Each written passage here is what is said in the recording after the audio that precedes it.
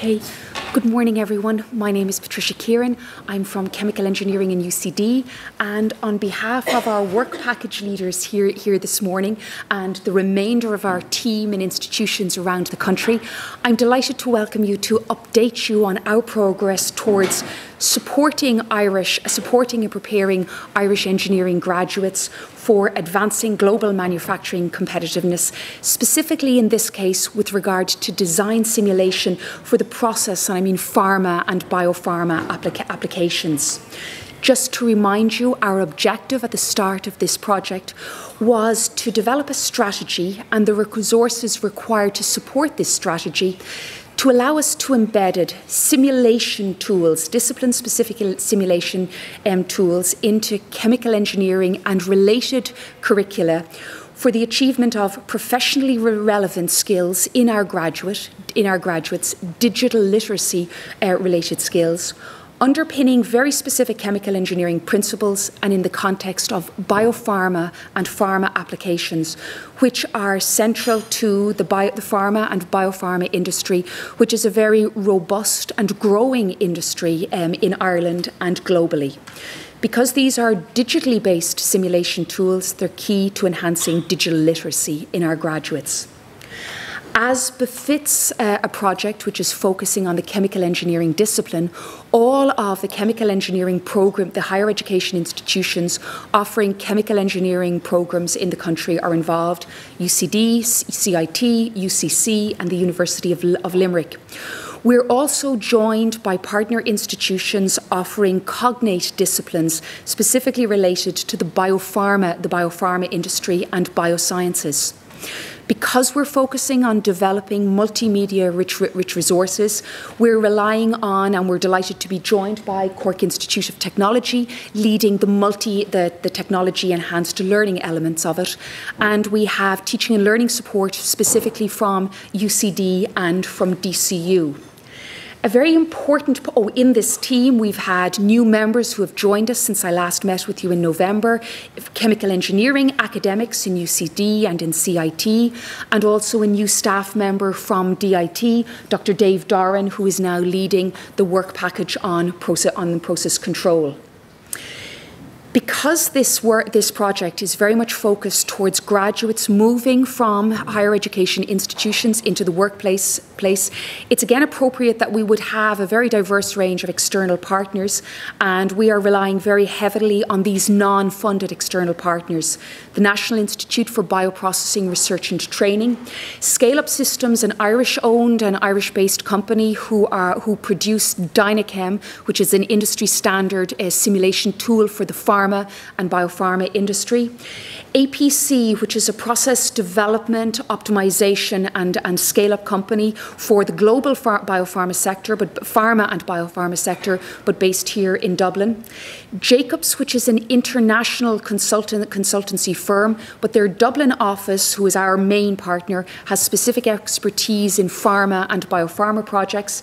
And the IChemE, which is the international accreditation body for the chemical engineering profession, to which all of our chemical engineering programs subscribe.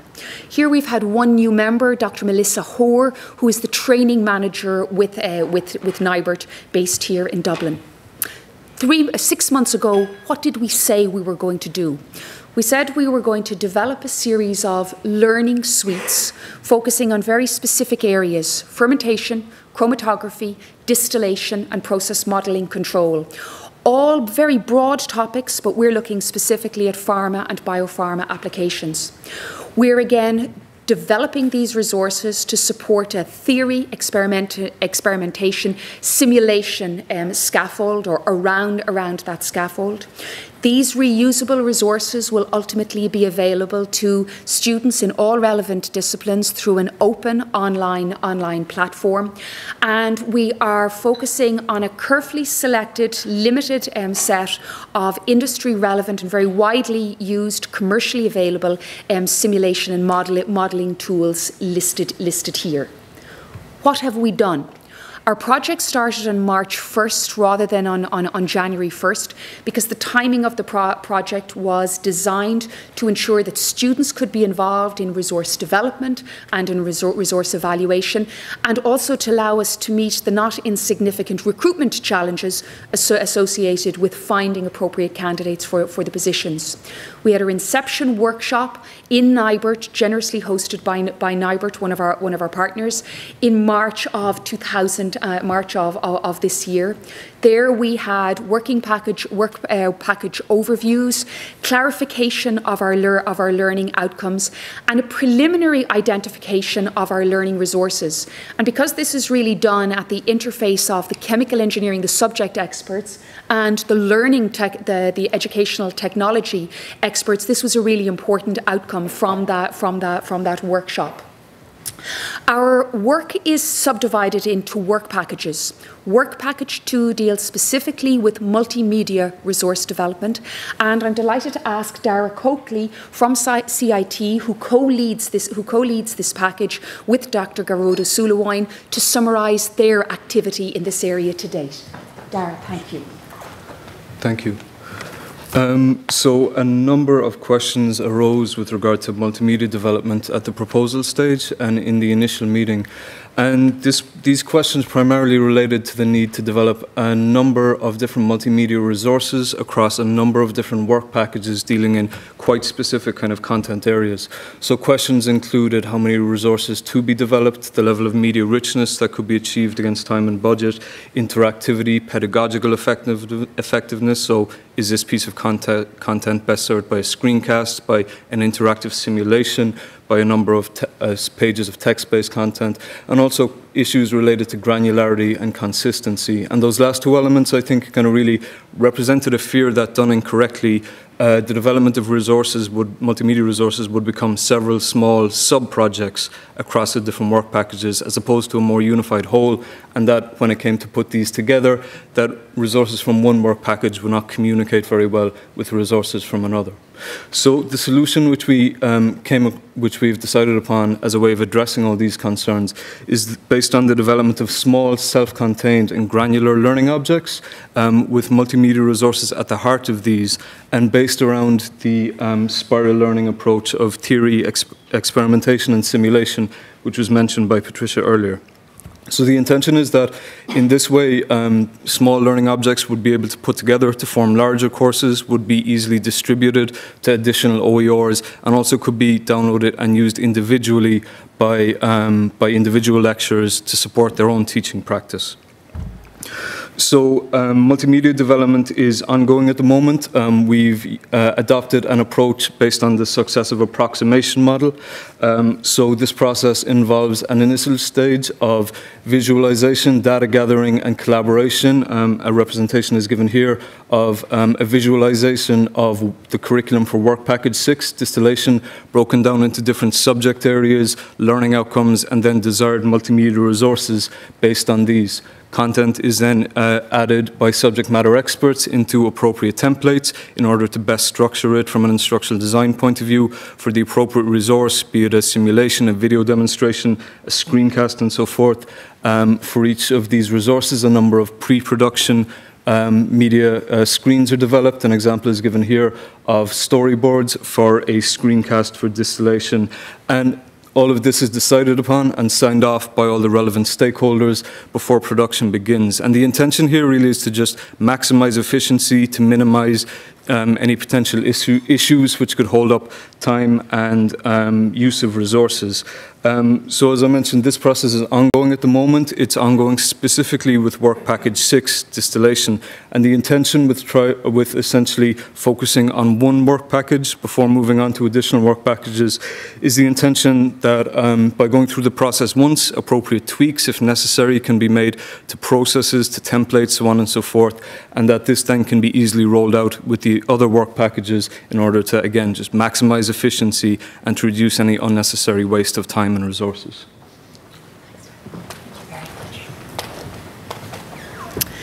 So, moving on to give what will, to the frustration of the work package leaders here, be just a whirlwind summary of what they have done, or what we have done in each of the remaining 4 subject area work packages. Chromatography, a very important, extremely expensive downstream processing and purification operation in the biopharmaceutical industry, is led by Dr. Carmel Hensey from UCD. The experimental systems are provided, experimental pilot scale systems are provided by NIBRT.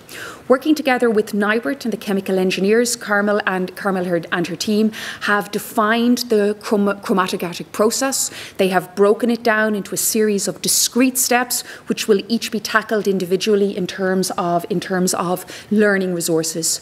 They've recruited an MSc project student who started work at the beginning of the month, and we've been given 6 weeks in NIBRT of access to their pilot scale facilities, which is going to start on June the 20th. In terms of fermentation, which is really, I suppose, the heart of most of bioprocesses, this work package is led by Dublin City University, the School of Biotechnology. Specifically, it's led by Dr. Brian Freeland. The specifications are complete. The experimental design has been defined.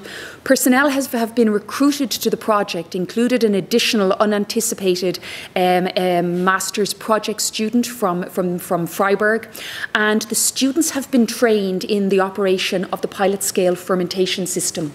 This is a very experimentally heavy element of the work package, basically the accumulation of experimental fermentation data, which will then go on to seed the modelling and simulations.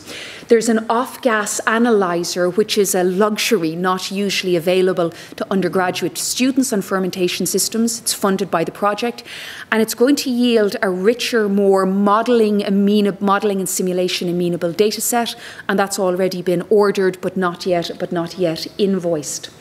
An additional unanticipated part of this project was we'd originally thought that most of the simulation would be done in a lab view environment. However, as a result of interaction with scale-up systems who produce Dynachem, we now anticipate a much larger role for Dynachem modelling exercises associated with this fermentation element of the project, and I think that's going to be particularly useful. This slide just illustrates schematically how all of these elements will come together, showing in the centre the use of the NIBRT industry standard pilot scale fermentation systems, to which our students in any of the institutions would not normally have access, and which will be specifically employed in the tutorial videos. Process control is another interdisciplinary area. It's grounded in electrical engineering, but all of the applications are discipline-specific or sector-specific. It's led by DIT, by Dr. Dave Doran. They have identified target processes here, which will be the focus of this work package, and which are of broad applicability to pharma and biopharma applications. You'll see distillation, for example, in there, which is going to come in the next work package. They've recruited the postgraduate researcher who's funded by this program. He'll start work on the 20th of this month, and there are 3 summer interns have already started work here. What we're not trying to do with this is to reinvent the wheel. So quite a lot of this work package's effort to date has gone on finding out exactly what good resources are out there already, what formats echo well or resonate well with students, and this is the example of the type of graphical user interface which is anticipated for this work package. Distillation is led at UCD by my colleague, Dr. Damien Mooney, and distillation, while it's of use by chemical engineers in almost all sectors, within the pharma and biopharma industry, applications are mainly confined to solvent recovery and solvent swap. We've recruited the personnel. 3 final year project students have been working on this during the past semester. 4 summer interns have started, well, 3 have already started, 1 is starting this week, and we've just recruited the MNJC student who will start on the 1st of July. We have laboratory to pilot scale simple batch to batch with reflux systems at various stages of development, redevelopment and validation, including a system which has been donated by APC and for which technical support has been provided by APC. The simulation element of this work package is particularly rich because it's going to include, it will span simple systems, simple batch distillation systems to complex multi-component, multi-column systems. It's going to allow the students to develop a variety of skills in the use of graphically based systems, flow sheeting systems and coding systems. And here again, unanticipated additional input from our industrial partners. For the national impact, I think the potential for national impact is immediately obvious here in the direct involvement of every chemical engineering programme in the country. Students from selected institutions are already involved in the development of the resources. Students from all institutions will be involved in the testing and the re-evaluation and ultimately in the use of these resources. We've been enjoying a higher than anticipated profile through our external partners, and in July every chemical engineering intern from each of the institutions and their employers will all be asked to participate in a survey on the use of the simulation tools. Evaluation and sustainability have been built into the project from the very beginning. We're really too early into the project to be deeply ingrained, enmeshed in the evaluation. But I think the key element of this is really important, the chemical engineering profession. It's important to chemical engineering educators around the country.